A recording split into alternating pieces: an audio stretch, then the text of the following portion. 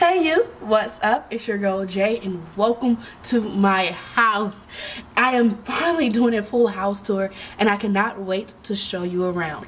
I've been here almost 2 years coming this August and I cannot wait to show you around the place that I call home in my own personal safe haven. So without further ado, come on in.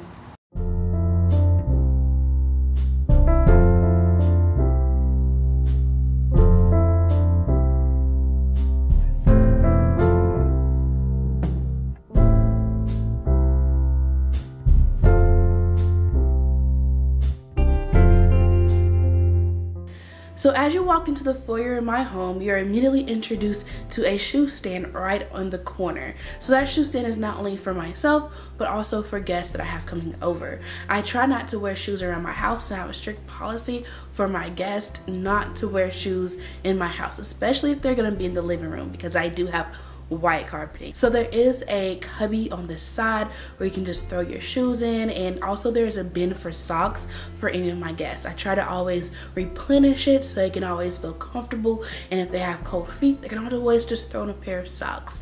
Above that I have this pretty gold mirror that I got from Target. That's where they have everything. So I like to look in that mirror before I'm going out, you know, check my makeup, check my hair, do a little 1, 2, make sure everything is put where it's supposed to be and I look good, and then it's heading out right out the door. And as you go in, you see my kitchen, and my kitchen, I guess I say the kitchen is the heart of the home. I don't really think that's the case for me. I think my living room was the heart of my home, but the kitchen is the kitchen. So basically the way that I style the kitchen is just really simple in white and gray tones. The jars I got from Target and they're so cute. Like, I'm literally obsessed with those jars. I saw them on Hyatt's. She's an influencer, on her blog or her Instagram a while ago, and I was like, I have to have that. And then I just kind of, you know, styled this decorative area in my kitchen just to make it like the focal point of the whole kitchen. So from that's pretty much simple. It is like almost an open layer concept with my kitchen to my living room, and that brings us straight into my living room. So when you first come into my living room, my eyes immediately spot this gorgeous fireplace behind me. Like, I think that this was the selling point of the whole entire house for me, because when I tell you, when it gets cooler, I light this bad baby up. If you follow me on my Instagram, if you saw any of my previous videos from the last winter, I really do enjoy this fireplace and the mantle above it. Honestly, the way that I styled it, I think I can't even remember how it was styled in the first video. It was like a lot of, I think I had lanterns up there and stuff like that, but I completely changed the decor of how I did the mantelpiece, and I could not be more happy with it. I really feel like that's a statement piece, and I made it more of a statement piece. I feel like before I really wasn't sure what I was doing. I was just getting into home decor and designing my house, and now I feel like it is where it is supposed to be.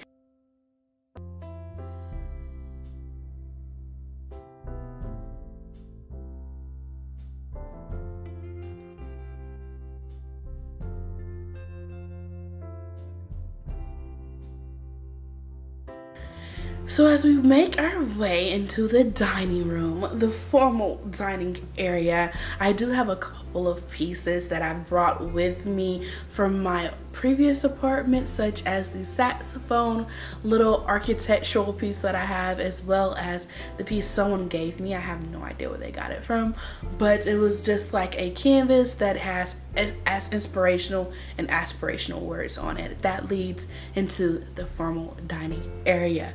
I can honestly say the dining room is the only room that I think is actually completely finished in my house. Like, I don't want to touch anything but that is right now. Who knows in like 6 months? I'm like, okay, you know, once you get tired of looking at something, like, okay, it's time to do something else in here. But as of right now, I'm completely obsessed with my dining room. So I actually got the dining table off of Facebook Marketplace. Someone actually custom designed and custom made my table based off of a picture that I sent them as inspo. And when I tell you, we're bringing browns back into here. So that dining room table is totally customized to my specific liking, as well as the bench that is in there. When I tell honestly, you find some amazing finds on Facebook Marketplace, and people who just design stuff and could like make it for you for the low.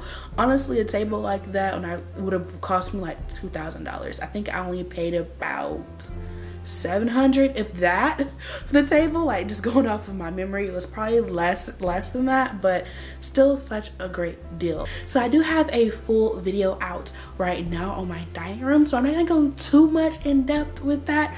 Once you're done watching this, it's gonna be right up here, so you can go ahead and see the full tour of my dining room, and I explain every single piece that I have in there in more greater detail.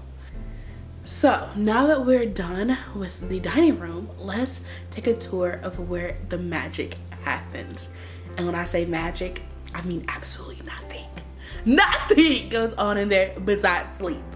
So, but this is honestly one of my favorite other places. I feel like my whole house is my favorite thing, but honestly, my bedroom is where I just feel the most at peace, the most comfortable, the most rested.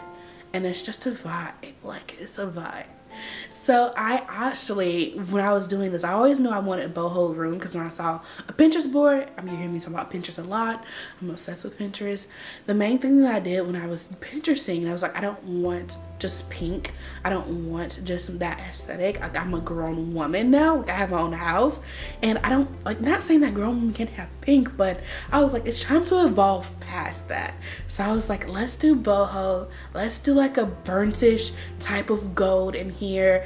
Let's bring out all the bohemian colors, and it does still have a tad of pink in there and incorporated, but it's mostly a bohemian modern vibe. And so I did get my bed from Turner's. Turner's is not really, it has a couple of locations down here, but it's not a chain furniture store. And I'm obsessed with this bed. I'm actually very proud to say that I actually just finished paying it off, but it was well worth the price. It was almost like, it was what, $2,000, around $2,000, and I just finished paying it off. So I'm so glad I don't have any more payments on that freaking bed. Let me tell you, I am not really completely done with this room, but I just wanted to take it and capture it as it is now. And honestly, I just got some new bedding from Target and from Home Goods, and it literally feels like a freaking fluffy cloud, and I'm obsessed. There are touches of me within my whole entire room. I personally don't have pictures of myself because I don't know why. Like, I just don't believe in like having full-blown portraits of just me, myself, and I in my house. I just really like looking at really pretty art, because to me that inspires me. Like, I have enough pictures of myself on my phone, and I really feel like I'm good around my house. I already have a big ego. Why inflate it even more, you know? So but there are touches of me inside my bedroom. So my favorite part of my bedroom are these quotes that I have from my two favorite books, and one is Twilight and the other is Hunger Games. And it just always makes me remember to romanticize my life, and that romance and love is still out there, even in the crazy world and the crazy generation that we live in. But that is pretty much my space. My closet is in here, and I did do a full closet organization video, so you guys can go check that out once again once you're done with this video. So moving out of my main room, I do have a second bedroom. So my house is a 2x2, 2-bedroom, 2-bath, and let's go and talk about the guest bedroom. So this is not only the guest bedroom, this is also my work area. This is where I create my content. This is where I work from home. This is where my guests sleep. It's like 3 different functions in one, and it's too small, and I get overwhelmed all the time. But it's okay. We're gonna power through it. Like, if I had a 3-bedroom house, you couldn't tell me anything, because my guest bedroom would be a whole separate thing.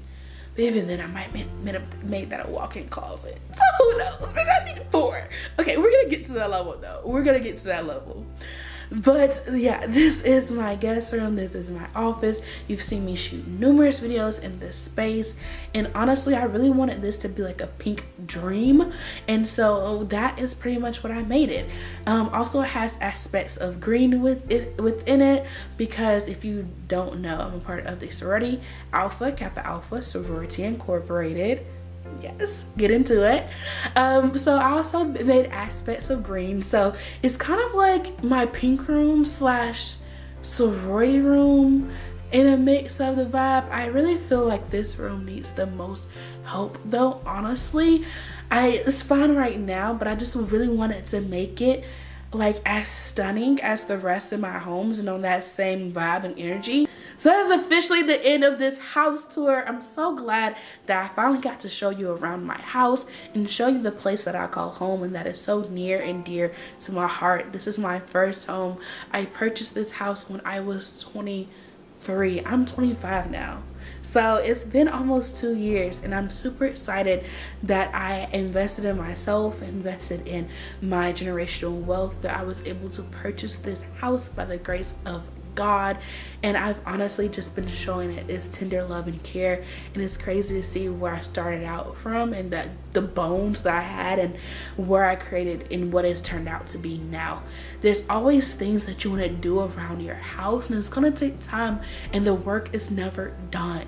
Like, you might think something is done, like, oh, I'm good, and then you can look at that over and over again with a span of like 6 months to a year. You're like, okay, that needs to be changed. I'm tired of seeing this. Like, let's move on. Let's do something fresh.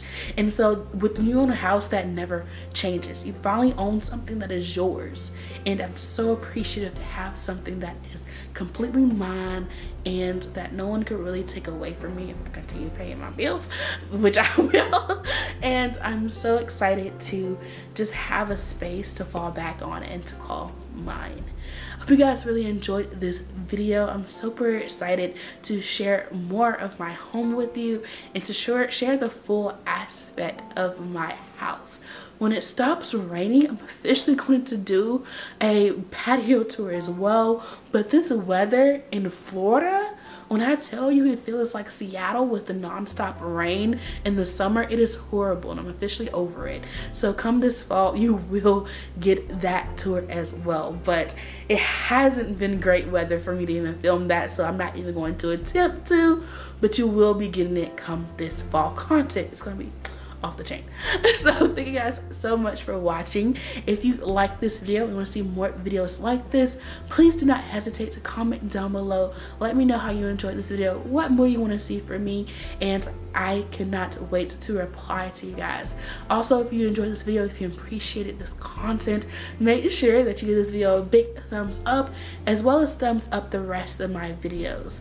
Also, I have so much more that I probably did not really get to in this video, such as my pantry, my linen closet, my closet tour. All of those videos are going to be right over here on the side, so you guys can click up there and make sure you go watch those videos, because they're so good and they're filled with various moments of how I started my house from my first living room tour to where I'm at now. So make sure you click on those videos, and do not forget to subscribe.